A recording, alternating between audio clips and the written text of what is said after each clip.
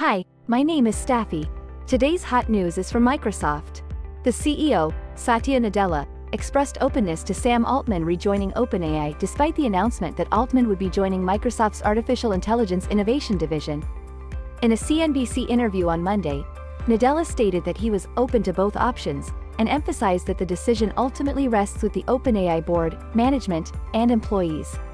The turmoil at OpenAI unfolded when Sam Altman was abruptly fired from the board on Friday. Microsoft, a major backer with a $13 billion investment in OpenAI, witnessed a series of consequential events over the weekend. OpenAI's president, Greg Brockman, resigned, and a large number of employees threatened to quit in response to Altman's dismissal. Mira Murati was appointed as OpenAI's interim CEO,